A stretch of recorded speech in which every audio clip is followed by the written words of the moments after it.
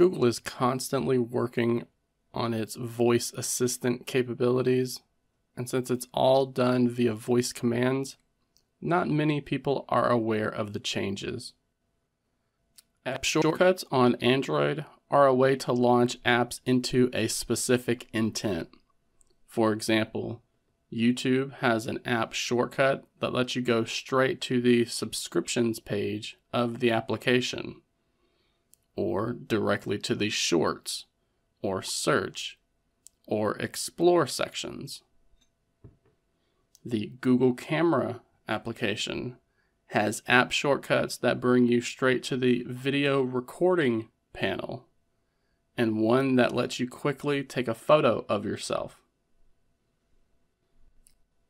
These app shortcuts can even be dragged onto the home screen so that it functions like its own application icon. And that makes these specific actions much quicker to access. But not many people are aware that you can launch some of these app shortcuts with a simple voice command using Google Assistant.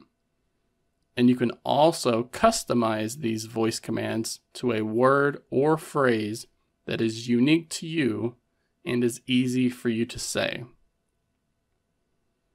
To find this feature, we first need to open up the Settings application. And from here, we're going to search for the word Assistant. You should see the Google Assistant Settings option. And we're going to tap that to go into the settings area for the Google Assistant. Again, there are a lot of options and features for Google Assistant. So let's scroll through this whole list until you find the shortcuts option.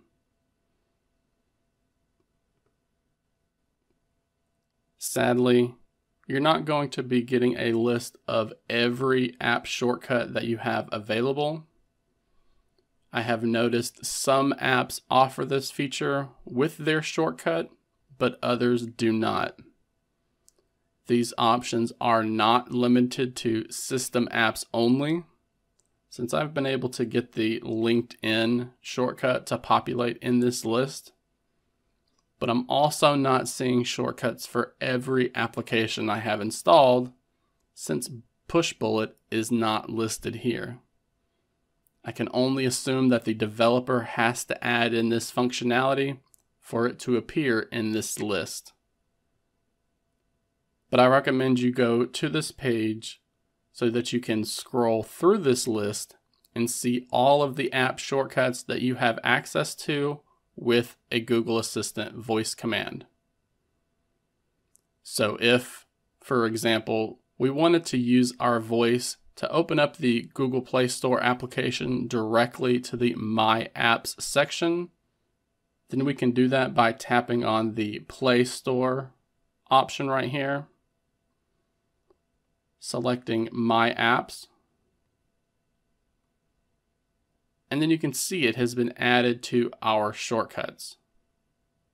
We can even go back to the main shortcuts page to where we have the Explore tab and the Your Shortcuts tab, and the My Apps shortcut has been added so we can launch the Google Play Store directly to this page with a simple voice command of saying My Apps. When you first add a shortcut to Google Assistant, it will give you the default voice command for that app shortcut, but they can also be customized.